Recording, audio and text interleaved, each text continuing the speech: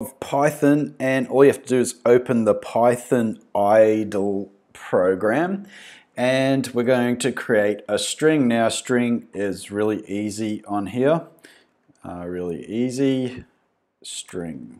There we go, and that's all it is. It'll just print that string. You just put it with the single.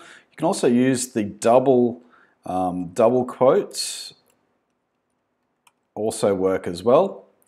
And to assign it to a variable, all you have to do is this, str equals this. Okay, now to print it, all we do is call that variable. So what we've done is we've stored this into this name of our variable, which we called string. Okay, and it prints it. Let's do a number. All right, my number. Now a good way to do your variables is the camel casing, so small then large, equals 10. All right, and then all we have to do is call that, and it'll bring up 10.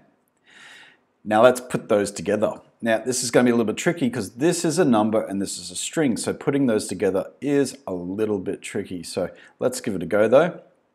We're going to go string plus equals, I'm going to try this, my number. Now this is how you do it in Swift. Yeah, it's not going to let us. So what we have to look at is how to cast a number into a string. All right, let's have a look that up now. So cast string into number, Python. Okay, and I'm doing this because this is how you learn how to program. You'll have to look up these things and know how to do it. So we've got int, string, this one, string to float, string to int. It's not really sure. That's turning them into a number. Convert a string, convert. Hang on, we want the other way. A number into a string. There we go. That's what we want. And here it is, str, and then you do the brackets, okay? And it'll convert it into a string. So let's try that now. All right, so before we had str, and we're going to plus equals. So that means we're going to change the str variable and add this number to it. All right, so then we go str. Now it's a little bit confusing because we've named a variable str. So let's see if that causes a problem. You got to watch out for things like that. Enter.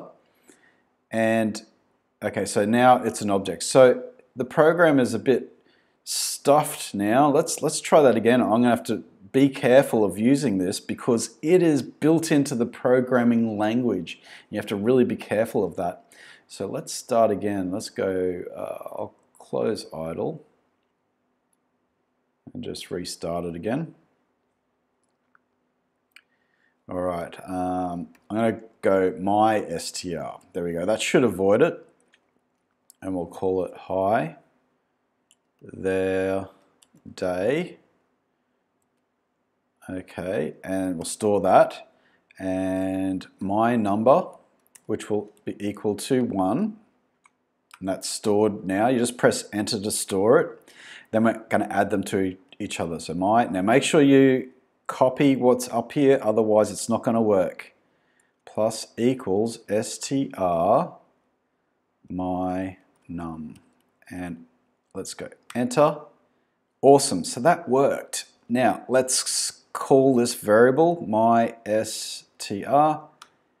Hi there, day one. So there's day one of Python. This is a fun little sort of place where you can play with your code. It's a bit like the playground in Swift. I'll just take it one little step further. Let's create a new file and we can create our own program. So we can call it my program, and it's going to call it, and I'm going to give it give that a good name.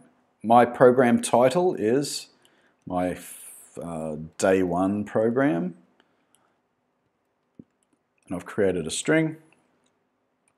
And what you have to do if you want to see anything in this program, you have to print. So we're going to print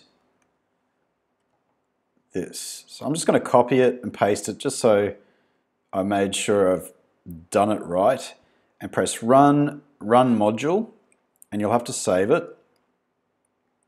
So I'm going to save as Day1, put on the desktop, Python Day1, save, and it'll run into the idle sandbox place where it'll print out that string that we just created.